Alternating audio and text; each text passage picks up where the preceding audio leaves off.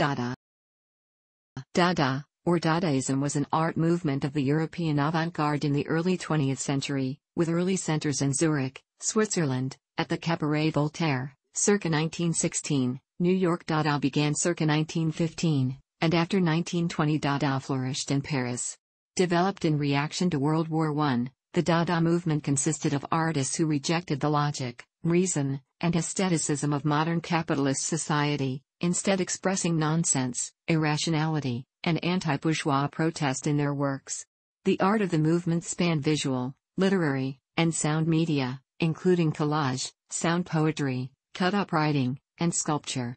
Dadaist artists expressed their discontent with violence, war, and nationalism, and maintained political affinities with the radical far left. There is no consensus on the origin of the movement's name. A common story is that the German artist Richard Husenbeck slid a paper knife, letter opener at random into a dictionary, where it landed on Dada, a colloquial French term for a hobby horse. Others note that it suggests the first words of a child, evoking a childishness and absurdity that appeal to the group. Still others speculate that the word might have been chosen to evoke a similar meaning, or no meaning at all, in any language, reflecting the movement's internationalism. The roots of Dada lie in pre-war avant-garde. The term anti-art, a precursor to Dada, was coined by Marcel Duchamp around 1913 to characterize works which challenge accepted definitions of art. Cubism and the development of collage and abstract art would inform the movement's detachment from the constraints of reality and convention. The work of French poets, Italian futurists and the German expressionists would influence Dada's rejection of the tight correlation between words and meaning. Works such as Ibu Roi, 1896, by Alfred Jarry, and the Ballet Parade, 1916-17 by Eric Satie would also be characterized as proto-Dadaist works. The Dada movement's principles were first collected in Hugo Ball's in 1916. The Dadaist movement included public gatherings, demonstrations, and publication of art/literary journals. Passionate coverage of art, politics, and culture were topics often discussed in a variety of media. Key figures in the movement included Hugo Ball, Marcel Duchamp, Emmy Hennings, Hans Arp, Sophie Teuber-Arp, Raoul Haussmann, Hannah Hock, Johannes Bader, Tristan Tzara, Francis Picabia, Husenbeck, George Grosch, John Hartfield, Man Ray, Beatrice Wood, Kurt Schwitters, Hans Richter, Max Ernst, and Elsa von Freydig-Loringhoven among others. The movement influenced later styles like the avant-garde and downtown music movements, and groups including surrealism, nouveau realisme, pop art and fluxus. Dada was an informal international movement, with participants in Europe and North America. The beginnings of Dada correspond to the outbreak of World War I. For many participants, the movement was a protest against the bourgeois nationalist and colonialist interests, which many Dadaists believed were the root cause of the war, and against the cultural and intellectual conformity, in art and more broadly in society, that corresponded to the war. Avant-garde circles outside France knew of pre-war Parisian developments. They had seen, or participated in, Cubist exhibitions held at Galerie Dalmau, Barcelona, 1912, Galerie der Sturm in Berlin, 1912, the Armory Show in New York, 1913, SV Humanis in Prague, 1914, several Jack of Diamonds exhibitions in Moscow and at de Moderne Kunstkring, Amsterdam, between 1911 and 1915. Futurism developed in response to the work of various artists. Dada subsequently combined these approaches. Many Dadaists believed that the reason and logic of bourgeois capitalist society had led people into war. They expressed their rejection of that ideology in artistic expression that appeared to reject logic and embrace chaos and irrationality. For example, George Grosch later recalled that his Dadaist art was intended as a protest against this world of mutual destruction. According to Hans Richter, Dada was not art, it was anti-art. Dada represented the opposite of everything which art stood for. Where art was concerned with traditional aesthetics, Dada ignored aesthetics. If art was to appeal to sensibilities, Dada was intended to offend. As Hugo Ball expressed it, for us, art is not an end in itself, but it is an opportunity for the true perception and criticism of the times we live in. A reviewer from the American Art News stated at the time that Dada philosophy is the sickest, most paralyzing and most destructive thing that has ever originated from the brain of man. Art historians have described Dada as being, in large part, a reaction to what many of these artists saw as nothing more than an insane spectacle of collective homicide. Years later, Dada artists described the movement as a phenomenon bursting forth in the midst of the post-war economic and moral crisis, a savior, a monster, which would lay waste to everything in its path. It was a systematic work of destruction and demoralization. In the end it became nothing but an act of sacrilege. To quote Donia Budd's The Language of Art Knowledge, Dada was born out of negative reaction to the horrors of the First World War. This international movement was begun by a group of artists and poets associated with the Cabaret Voltaire in Zürich. Dada rejected reason and logic, prizing nonsense, irrationality and intuition. The origin of the name Dada is unclear. Some believe that it is a nonsensical word. Others maintain that it originates from the Romanian artists Tristan Tzara's and Marcel Janco's frequent use of the words da, meaning yes, yes in the Romanian language. Another theory says that the name Dada came during a meeting of the group when a paper knife stuck into a French-German dictionary happened to point to Dada, a French word for hobby horse. The movement primarily involved visual arts, literature, poetry, art manifestos, art theory, theater, and graphic design, and concentrated its anti-war politics through a rejection of the prevailing standards in art through anti-art cultural works. The creations of Duchamp, Picabia, Man Ray, and others between 1915 and 1917 eluded the term Dada at the time, and New York Dada came to be seen as a post facto invention of Duchamp. At the outset of the 1920s the term Dada flourished in Europe with the help of Duchamp and Picabia, who had both returned from New York. Notwithstanding, Dadaists such as Tzara and Richter claimed European precedents. Art historian David Hopkins notes. Ironically, though, Duchamp's late activities in New York, along with the machinations of Picabia, recast Dada's history. Dada's European chroniclers, primarily Richter, Tzara, and Huyssenbeck, would eventually become preoccupied with establishing the preeminence of Zurich and Berlin at the foundations of Dada, but it proved to be Duchamp who was most strategically brilliant in manipulating the genealogy of this avant-garde affirmation, deftly turning New York Dada from a latecomer into an originating force. In 1916, Hugo Ball, Emmy Hennings, Tristan Tzara, Jean Arp, Marcel Janco, Richard Huyssenbeck, Sophie Teuber, and Hans Richter, along with others, discussed art and put on performances in the Cabaret Voltaire expressing their disgust with the war and the interests that inspired it. Some sources state that Dada coalesced on October 6 at the Cabaret Voltaire. Other sources state that Dada did not originate fully in a Zurich literary salon but grew out of an already vibrant artistic tradition in Eastern Europe, particularly Romania, that transposed to Switzerland when a group of Jewish modernist artists, Tzara, Janco, Arthur Siegel, and others, settled in Zurich. In the years prior to the First World War similar art had already risen in Bucharest and other Eastern European cities. It is likely that Dada's catalyst was the arrival in Zurich of artists like Tzara and Janco.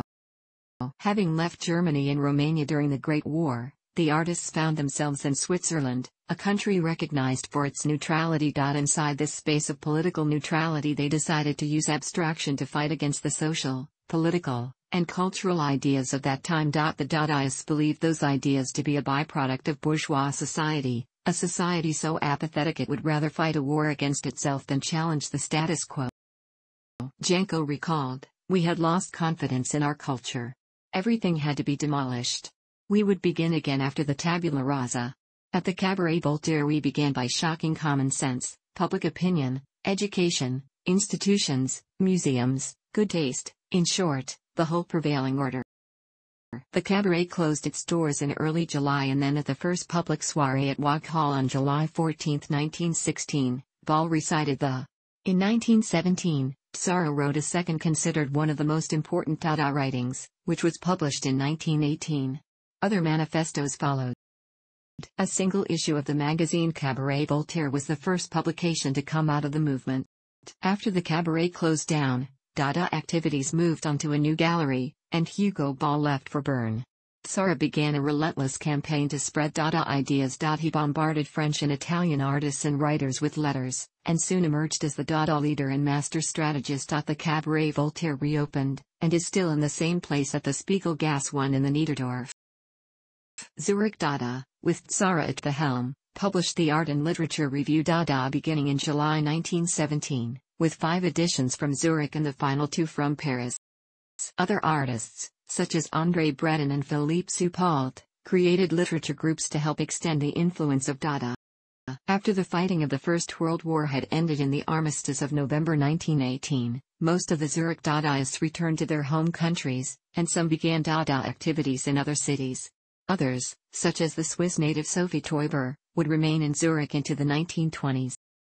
Berlin was a city of tightened stomachers, of mounting, thundering hunger, where hidden rage was transformed into a boundless money lust, and men's minds were concentrating more and more on questions of naked existence.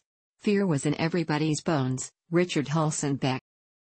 The groups in Germany were not as strongly anti-art as other groups.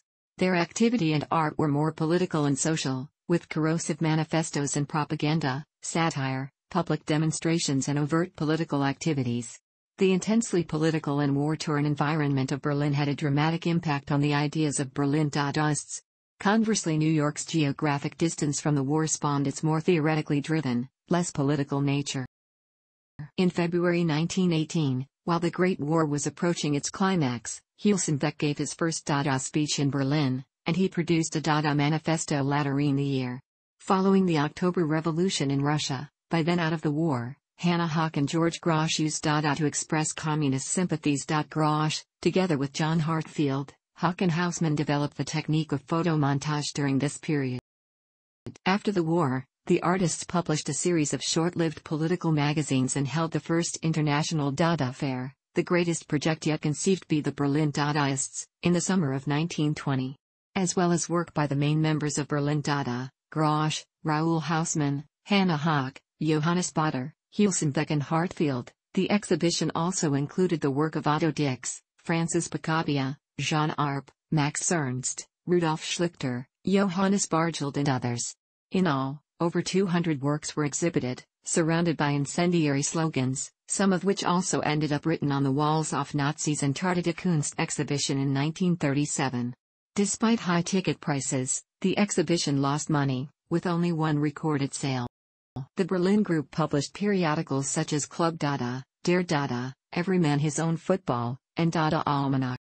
In Cologne, Ernst, Bargeld, and Arp launched a controversial Dada exhibition in 1920 which focused on nonsense and anti-bourgeois sentiments. Cologne's early spring exhibition was set up in a pub, and required that participants walk past urinals while being read lewd poetry by a woman in a communion dress. The police closed the exhibition on grounds of obscenity, but it was reopened when the charges were dropped. Like Zurich, New York City was a refuge for writers and artists from the First World War. Soon after arriving from France in 1915, Marcel Duchamp and Francis Picabia met American artist Man Ray. By 1916 the three of them became the center of radical anti-art activities in the United States. American Beatrice Wood, who had been studying in France, soon joined them, along with Elsa van Vredegloringhoven. Arthur Crevon, fleeing conscription in France, was also in New York for a time. Much of their activity centered in Alfred Stieglitz's Gallery, 291, and the home of Walter and Louise Arensberg. The New Yorkers, though not particularly organized, called their activities Dada, but they did not issue manifestos. They issued challenges to art and culture through publications such as The Blind Man, Wrong, and New York Dada, in which they criticized the traditionalist basis for museum art. New York Dada lacked the disillusionment of European Dada and was instead driven by a sense of irony and humor. In his book Adventures in the Arts, informal chapters on painters, vaudeville and poets Marsden Hartley included an essay on. During this time Duchamp began exhibiting ready-mades, everyday objects found or purchased and declared art, such as a bottle rack, and I was active in the Society of Independent Artists. In 1917 he submitted the now famous fountain, a urinal signed Armut, to the Society of Independent Artists exhibition, but they rejected the piece. First an object of scorn within the arts community, the fountain has since become almost canonized by some as one of the most recognizable modernist works of sculpture. Art world experts polled by the sponsors of the 2004 Turner Prize, Gordon's Gin, voted it the most influential work of modern art.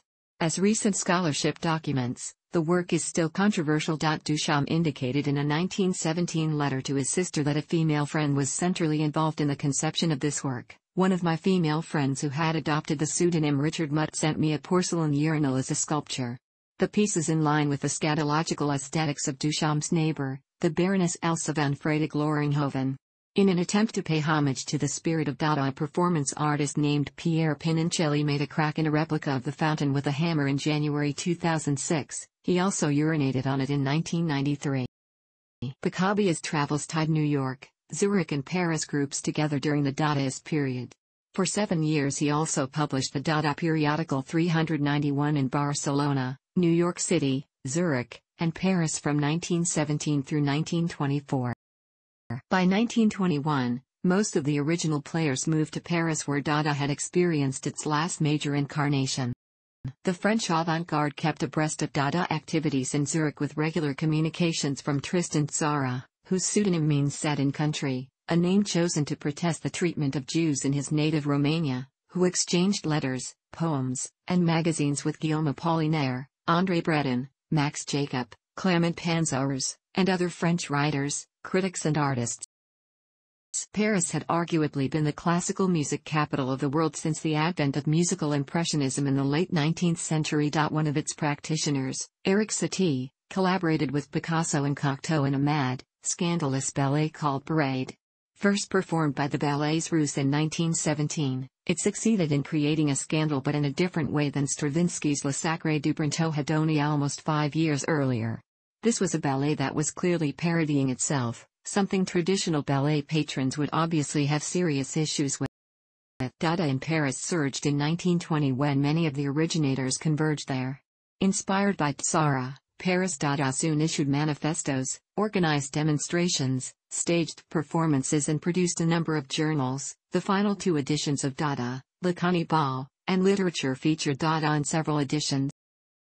The first introduction of Dada artwork to the Parisian public was at the Salon des Indépendants in 1921. Jean Crotty exhibited works associated with Dada, including a work entitled Explicatif bearing the word taboo. In the same year, Tzara staged his Dadaist play The Gas Heart to howls of derision from the audience. When it was restaged in 1923 in a more professional production, the play provoked a theater riot, initiated by André Breton, that heralded the split within the movement that was to produce surrealism. Tzara's last attempt at a Dadaist drama was his ironic tragedy Handkerchief of Clouds in 1924. In the Netherlands, the Dada movement centered mainly around Theo van Doesburg, best known for establishing the De Stijl movement and magazine of the same name. Van Doesburg mainly focused on poetry, and included poems from many well-known Dada writers in De Stijl such as Hugo Ball, Hans Arp, and Kurt Schwitters. Van Doesburg and, a cordwainer and artist in Drachten, became friends of Schwitters, and together they organized the so-called Dutch Dada campaign in 1923, where Van Doesburg promoted a leaflet about Dada, entitled What is Dada? Schwitters read his poems. Vielmas Hussar demonstrated a mechanical dancing doll, and Nelly Van Doesburg, Theo's wife, played avant-garde compositions on piano. Van Doesburg wrote Dada poetry himself in De Stijl, although under a pseudonym, Ik Bonset, which was only revealed after his death in 1931. Together with Ik Bonset, he also published a short-lived Dutch Dada magazine called Meccano, 1922-3. Another Dutchman identified by K. Schippers in his study of the movement in the Netherlands was the Groningen typographer H. N. Workman, who was in touch with Van Doesburg and Schwitters while editing his own magazine, The Next Call, 1923-6. 2 more artists mentioned by Schippers were German-born and eventually settled in the Netherlands. These were Otto van Ries, who had taken part in the liminal exhibitions at the Cabaret Voltaire in Zurich, and Paul Citroen. Although Dada itself was unknown in Georgia until at least 1920, from 1917 until 1921 a group of poets called themselves 41st Degree, referring both to the latitude of Tbilisi, Georgia and to the temperature of a high fever, organized along Dadaist lines. The most important figure in this group was Ilyazd, whose radical typographical designs visually echo the publications of the Dadaists. After his flight to Paris in 1921, he collaborated with Dadaists on publications and events. In Yugoslavia there was significant Dada activity between 1920 and 1922, run mainly by Dragan Aleksic and including work by Mihailo S. Petrov, Zenitism's 2 brothers Ljubomir Mičić and Branko V. Poljanski. Aleksic used the term Yugo-Dada and is known to have been in contact with Raoul Haussmann, Kurt Schwitters, and Tristan Tzara. The Dada movement in Italy, based in Mantua, was met with distaste and failed to make a significant impact in the world of art. Dada published a magazine for a short time and held an exhibition in Rome, featuring paintings, quotations from Tristan Tzara, and original epigrams such as "True Dada is against Dada." The most notable member of this group was Julius Evola, who went on to become an eminent scholar of occultism, as well as a right-wing philosopher and an assistant to Benito Mussolini. A prominent Dada group in Japan was Meivo, founded in July 1923 by Tomoyoshi Murayama, and other prominent artists were Jun Tsuji, Isuke Yoshiyuki, Shinkichi Takahashi, and Katsukita Sono. In the Tsuburaya Productions' Ultra series, an alien named Dada was designed after the Dadaism movement, with said character first appearing in episode 28 of the 1966 tokusatsu series, Ultraman, and was designed by character artist Toru Narita. Dada's design is primarily monochromatic, and features numerous sharp lines and alternating black and white stripes, as a reference to the movement. On May 19, 2016, in celebration to the 100-year anniversary of Dadaism in Tokyo, the Ultra Monster was invited to meet the Swiss ambassador Ursula Bucher. Dada in itself was relatively unknown in Russia, however, avant-garde art was widespread due to the Bolsheviks' revolutionary agenda. The, a literary group sharing Dadaist ideals, achieved infamy after one of its members suggested that Vladimir Mayakovsky should go to the Pampushka, Pamятник Pushkina, Pushkin Monument, on the Tverskoy Boulevard, to clean the shoes of anyone who desired it, after Mayakovsky declared that he was going to cleanse Russian literature. In literature, Dadaism focused mainly on poetry, particularly the so-called sound poetry, which was invented by Hugo Ball and often performed on stage. The Dadaist poem is described as one that abolishes the traditional concept of poetry, including the structure, order, as well as the interplay of sound and meaning, or the meaning of language itself. The belief is that the existing system by which information is articulated is said to rob language of its dignity. Therefore, the dismantling of the language and the poetic conventions are considered attempts to restore language to its purest and most innocent form. With these sound poem, we wanted to dispense with a language which journalism had made desolate and impossible. One of the offshoots of this type of poetry was the simultaneous poems, which were recited by a group of speakers, who collectively produce a chaotic and confusing set of voices. The poems are considered manifestations of modern society, such as advertising, technology, and conflict, among others. However, unlike movements such as Expressionism, Dadaism appreciated the dynamics of modernity and the urban life. The poetry produced by this genre does not consider the chaotic urban and futuristic world as negative, man-eating, or hellish. Instead, there is a focus on how these serve as new natural terrain that opens up new ideas for life and art. Dadaism also blurred the line between the literary and visual arts.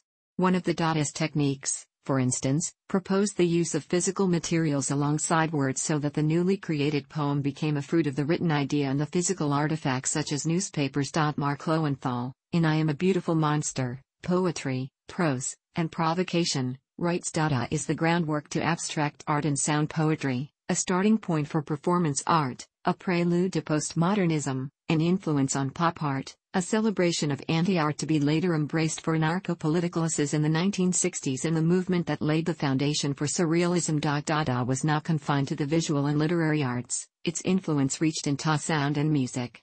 Kurt Schwitters developed what he called sound poems, while Francis Picabia and Georges Ribemont Desains composed Dada music performed at the Festival Dada in Paris on May 26, 1920. Other composers such as Erwin Schulhoff, Hans Husser, and Alberto Savinio all wrote Dada music, while members of LA6 collaborated with members of the Dada movement and had their works performed at Dada gatherings. Eric Satie also dabbled with Dadaist ideas during his career, although he is primarily associated with musical impressionism. In the very first Dada publication, Hugo Ball describes a balalaika orchestra playing delightful folk songs.